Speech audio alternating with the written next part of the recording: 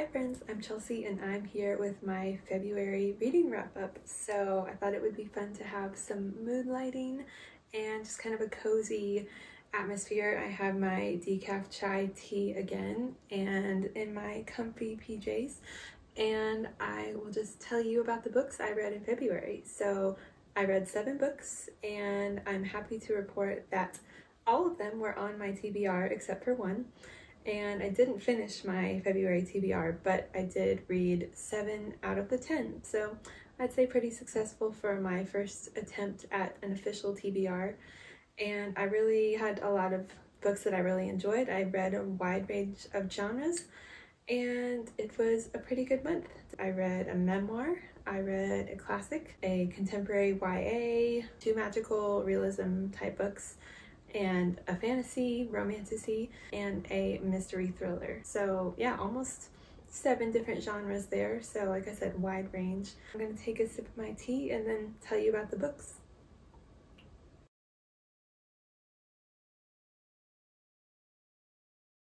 Also, I have this fancy little reader's journal that my mom got me and I'm kind of obsessed with it. I've always been kind of a digital tracker, like using Goodreads and stuff, but she got me this really pretty journal and I've been writing in it and keeping track of books and stuff, and it's cute. I don't know if you can see, it has like really pretty graphics of different books and it has some fun categories. So I will be using this to kind of refresh my memory because let's be real, I kind of forget the plots and my feelings on books like pretty soon after if I don't write them down, and even then it's kind of iffy. So having this will be really helpful to jog my memory. I started February kind of in like a bit of a slump because I finished January with 2 like almost 5-star books. One was 5 stars and one was like 4.75. So I was kind of like not sure where to go from there.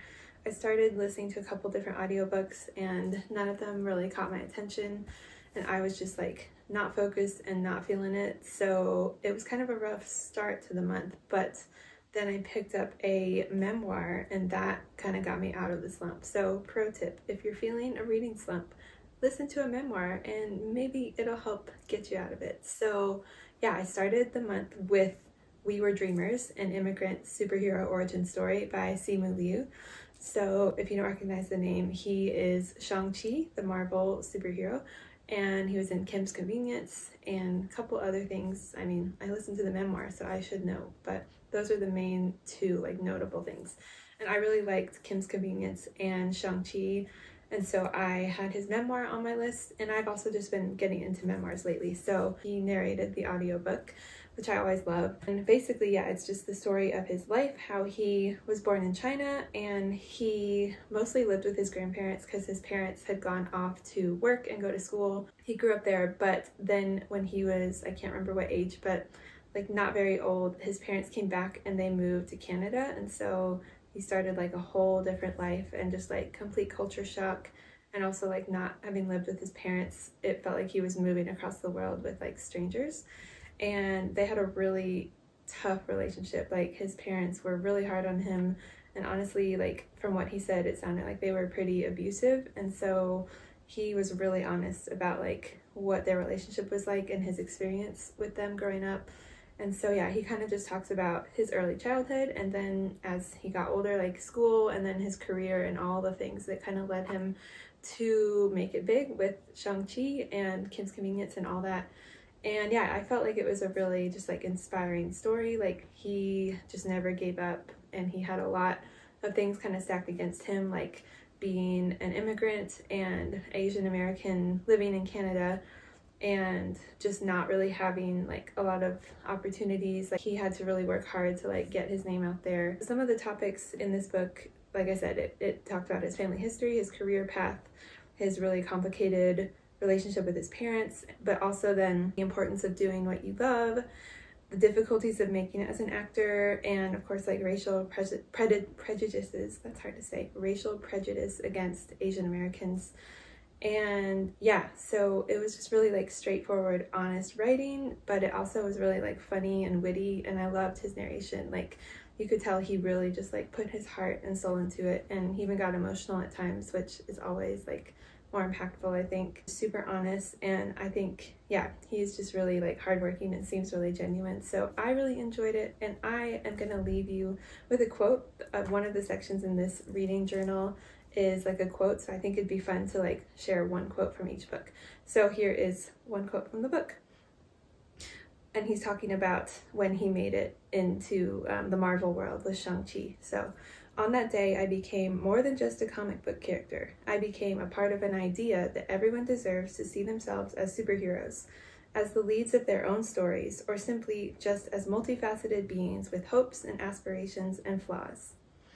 So yeah, I highly recommend We Were Dreamers. It was a good time.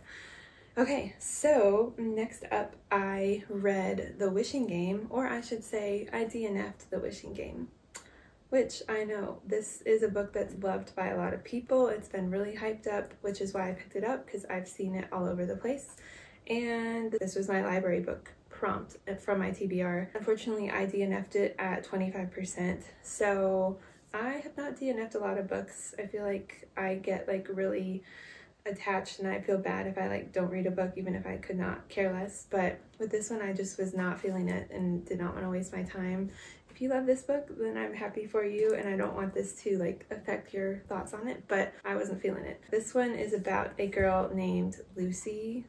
Yeah, Lucy. I honestly forgot her name. Sorry. So she is a teacher's aide, and she is not really in a great place like financially and just in her life.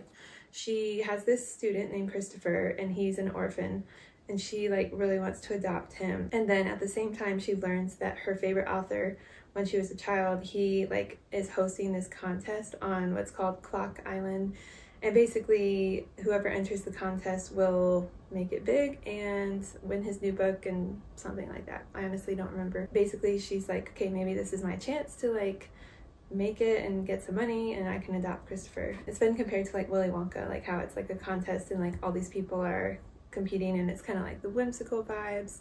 And I did like the concept and like the setting, and it did feel very whimsical and like quirky, and I was kind of intrigued by the contest. I never made it to that point, so who knows. But yeah, the writing, I didn't love it. It felt kind of like YA, but like dealing with heavier topics, and I just didn't connect with it, I guess. Lucy, I felt like her relationship with Christopher just felt kind of inappropriate. Like she was talking to him about like, I wish I could be your mom, and like I'm basically your mom and we're gonna try to figure it out. To me, it's like she's getting his hopes up. It just felt weird. Obviously like adoption and like fostering and all that is such a big important topic, but to me this didn't feel like the way to like deal with it, and it just felt kind of like cringy to me, honestly. So sorry if you love the book, I just wasn't feeling it, so I only made it 25% through. Then I moved on. So next up, I read Persuasion. Here's my beautiful Jane Austen book. I'm just gonna see how many times I can show you this. I'm gonna try to do it every video, so we're off to a good start. So yeah, Persuasion by Jane Austen. This was my book club choice, and this also was the flowers on the cover prompt from my TBR, and also under 200 pages. And I did start out reading it, and then I switched to audiobook because I was reading it so slowly and had a time crunch with book club. And I really enjoyed the audiobook. I thought the narrator did a good job. Like I said in my last video or last couple videos, I love Jane Austen. Like Pride and Prejudice, Sense and Sensibility, Emma, like all of those are so great. Persuasion was not my favorite. I don't know. It's still good. I think I gave it like a 3.5, and there were some really good themes, but it was not my favorite of hers. And it felt like, I mean, a lot of the typical Jane Austen elements like high society, family drama, love story, pining, and good morals and themes. And it had all those elements, but to me it felt like a lot more of the drama and like high society stuff, and like the love story did not really come into play till like the very end of the book. And I think I was hoping for more romance and like interaction with the two main characters. So basically it's about Anne Elliot. She's the main character. She and Frederick Wentworth were engaged a long time ago, and she was persuaded by this authority figure in her life not to marry him because of like status and, you know, all the reasons. And so she listened, and they broke it off, and he went off to the Navy, she did her own thing, and then years later he comes back and they kind of like get back into each other's lives. But They're kind of like not communicating, but in the same circles, in each other's presence, but not getting together. A lot of the book just kind of felt like just a lot of family drama, a lot of avoidance, and I was just hoping for more romance. And at the end, I loved it. Like, I loved their interactions, I loved their rapport and how things ended. If you read this, Wentworth's letter at the end is just like one of the best love professions.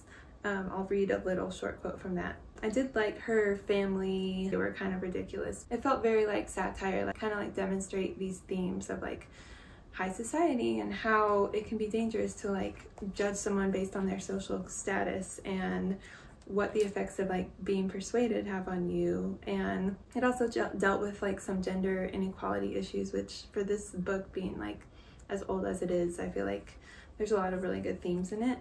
And so there were some good things. It just wasn't my favorite of hers that I've read. And I really had to like try harder to focus because I hadn't read a classic in a while. And that's a me problem. It's all the romantasy I've been reading. So this is just a short little excerpt from Wentworth's love letter at the end of the book. Classic Jane Austen right here. You pierce my soul. I am half agony, half hope. I have loved none but you. And it's really long, but I just love that. And it was very romantic at the end. So that's Persuasion. Y'all, you're gonna be excited about this one.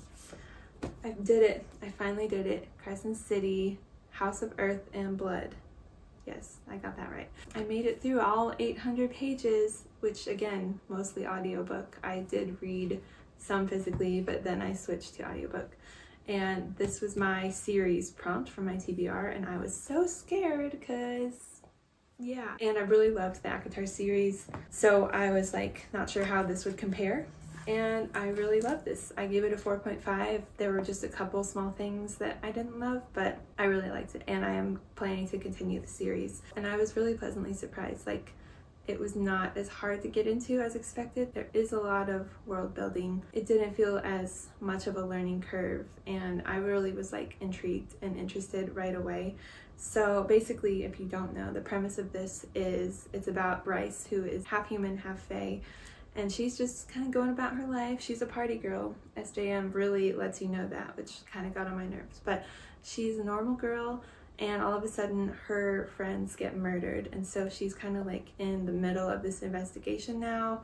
And then at the same time, Hunt Athalar, who is a fallen angel, he started this like archangel rebellion, so he's like a slave now to the Republic, and he gets put on the case. He's like working with Bryce to solve this murder, and of course they get thrown together. There's a lot of sparks flying. They just are trying to solve this whole murder mystery of her friends, and a lot of things just kind of get uncovered throughout the 800 pages of the book. And it's like an urban fantasy setting, which I love. All the fantastical magical creatures you can imagine, but with phones, laptops, modern day. I love that. So if you have other like similar style books or like just urban fantasy recommendations, just let me know, because I would love to read more.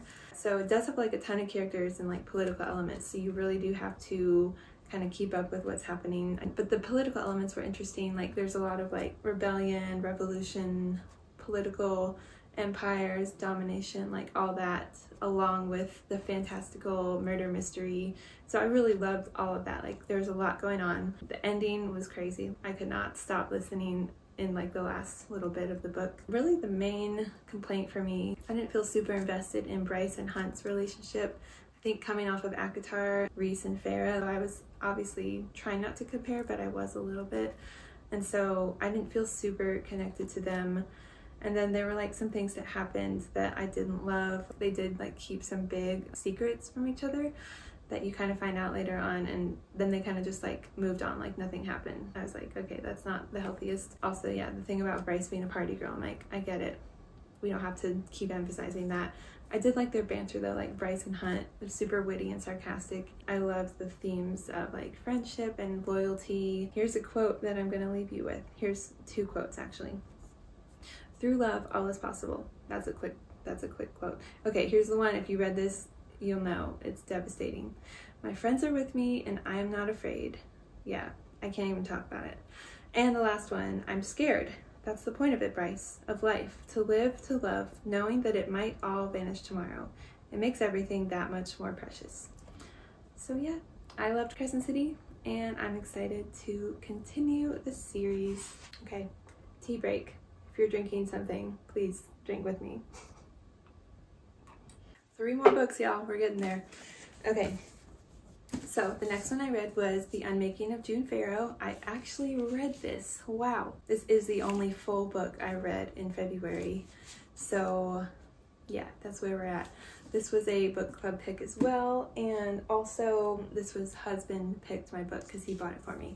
So yeah, June Farrow. I need to make sure you can actually see this because of the lighting, so sorry if you can't see the books very well. But this one is like magical realism, time travel, kind of fantasy-ish, but and then like historical elements too with the time travel. So yeah, this is the second book I've read by Adrienne Young. I read Spells for Forgetting and I really loved it, and I also really love this. One of my favorites from the month. And basically it's about a girl named June. She's in Jasper, North Carolina, which is not a real place, but it's based off of Western North Carolina, which is where I live, so I really loved that element of it. And she basically has a history of like all the women in her family have these weird things that happen, like they kind of lose their minds a little bit, and there's like this curse, and she's trying to figure out, she doesn't know any details of it, but she knows that it's happening to her, and she's trying to like make it not happen. And also her mother disappeared when she was young, kind of like left her, and so she's trying to figure out like what happened with that and what is happening with her, and just yeah, there's a lot of mystery and confusion. And then one day this door pops up out of nowhere, and she's like, I don't know what this is, but I like have to go through it. And she goes through it, and it takes her back in time. Yeah, she's trying to figure out this mystery of like her family and all the women and her mother.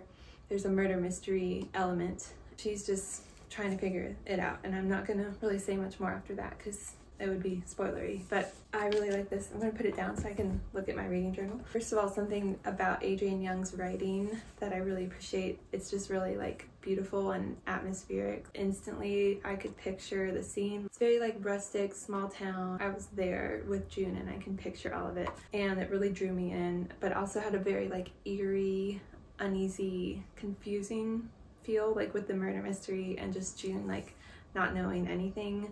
I also loved the strong women in her family and like the familial themes and ties. Like there's a little romance, which I liked, and I felt really attached to just all the characters really. So a couple of things I didn't like, well not didn't like, but bumped it down from a 5-star for me, I guess. The time travel elements, which I do enjoy time travel, but to me this was too complex. Like I'm still trying to figure out how it all worked, and I just cannot put it together. Like almost I feel like I'm missing like one piece. It was very complex, and the whole time I was just like, what is happening? It just kind of blew my mind like a little too much. And yeah, there's like multiple timelines. You're kind of like jumping back and forth a lot, and it feels like you have to like draw a line of like where she is on the timeline, and so that was just a little confusing to me. And then also like the pacing felt a little slow. In the middle there were times where I just was kind of bored a little bit. I talked about the beautiful writing and this like the picture painting, but there were times where I was like, I don't really care about the farm right now, like let's just get to the murder mystery. And so it was a little slow, but I will say the beginning and the ending, they like hooked me a lot. It's definitely not like a super fast-paced plot-driven book. Like there is plot, but it's more about the feeling and the atmosphere. That was really it. Otherwise, like I really enjoyed it. I'd recommend it, and especially if you love like kind of magical realism, time travel with like atmospheric, picturesque settings, small town, rustic kind of feel, some romance and all that. Okay. 2 more books. This was my only 5-star of the month and my favorite book I read, The Hate U Give by Angie Thomas. I listened to it. This was not a prompt. I just wanted to read it for Black History Month, and it's also just been on my TBR forever. And this one is YA contemporary. So it's about a character named Star, and she's 16 years old, and she lives in kind of like a poor neighborhood, but she goes to like a rich white school. So she's like kind of caught between 2 worlds. And basically early on she is with her friend Khalil, and they get pulled over by a police officer, and he is unarmed, but the police officer shoots and kills him. And so from there, she's in the middle of the investigation because she is the only witness, and like all this racial tension, and she's just trying to figure out like her identity, her voice, her thoughts on like racial, social issues. It's definitely a heavy read, and it's inspired by the Black Lives Matter movement. And yeah, this is just like really powerful, heartbreaking, and at the same time it was really funny in moments, and also just like super real. I was just like on the edge of my seat the whole time and feeling like all the emotions. And I mean, this felt like could have been a real story. Like if you told me this was a biography or memoir of something that happened, I would 100% believe you. Like it felt just so real and true to life. Sadly, it just really demonstrated like the issues of racism, systemic injustice. I feel like everyone should read this book. Like it's just so poignant, really points out a lot of the struggles and like injustices of racism. So I felt really like emotionally attached to Star and her family. They were really funny, but like they were just such a strong family. And I loved just following Star and seeing her find her voice and her identity. It was really interesting to see her kind of caught between like two worlds, her white friends and then her Black friends and family. Also just the trauma that she went through. Like she went through so much. It's heartbreaking to think like there's real people who have dealt with this and who are continuing to deal with this, and these things are still happening. So yeah, I'm gonna read a couple quotes here that were really powerful. So, sometimes you can do everything right and things will still go wrong. The key is to never stop doing right. What's the point of having a voice if you're going to be silent in those moments you shouldn't be?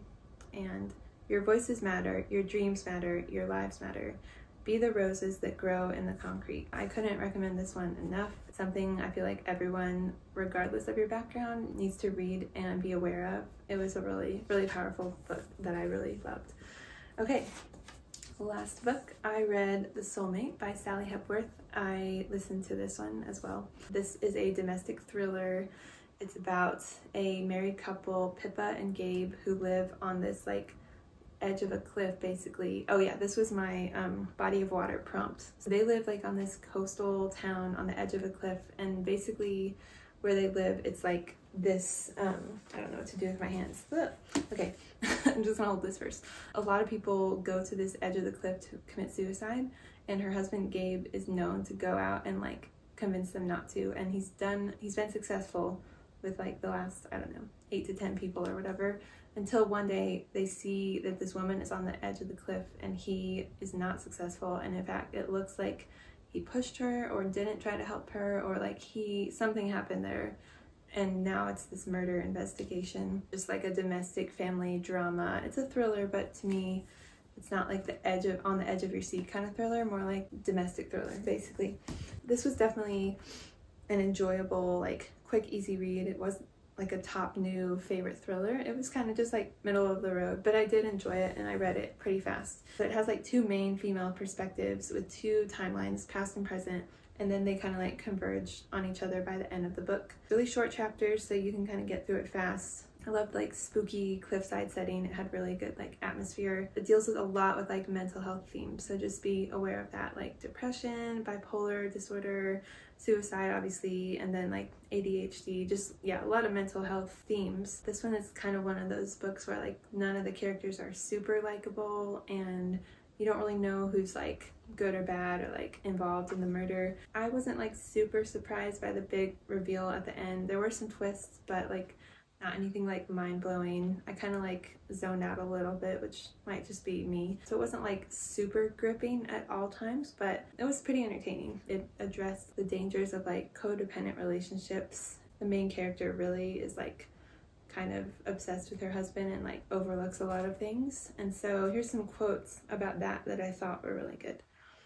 Yes, he could hurt me, but he was the only one who could make me fly. And I'd come to accept I was powerless in this. I couldn't help him, but could I leave him? It felt impossible. He was the air I breathed. As difficult as life could be with him, it had to be better than life without him, didn't it? So I feel like it did a good job of kind of showing the struggle of being in a relationship like that, where you feel like it's better to stay in it than get out of it. But at the end, I'm not going to spoil it. Never mind. But yeah, this was an overall enjoyable read. Like I said, not a top new fave, but not bad either. So yeah, that is it for my wrap up. I had a pretty good month and I'm excited to just kind of keep this momentum going. So I would love to hear what you read in February, what your favorite books were, if you have any recommendations based off of the books I really liked. That is it for now, and I will see you in my next video. Bye!